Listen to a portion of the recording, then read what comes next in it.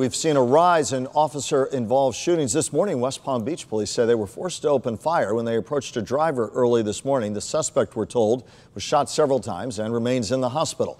Last Friday, Palm Beach County Sheriff's deputies were involved in a deadly shootout in Jupiter. A K-9 deputy injured after taking a bullet meant for his handler. That brings the total to 15 in our 5-county viewing area compared to just 6 during the same time last year. And News Channel 5's John Shainman spoke with one local sheriff about the dangers deputies face and remembering those who have made the ultimate sacrifice.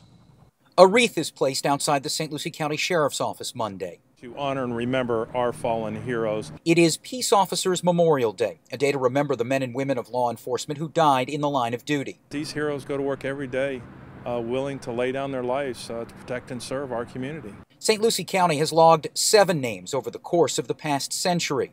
Their headquarters is named after one of the fallen. A bench honors another. In recent days, we've seen several officer-involved shooting cases. Fortunately, no fatalities, but a K-9 officer was struck by a bullet during a shootout. I asked the sheriff if he feels the job has become more dangerous over time.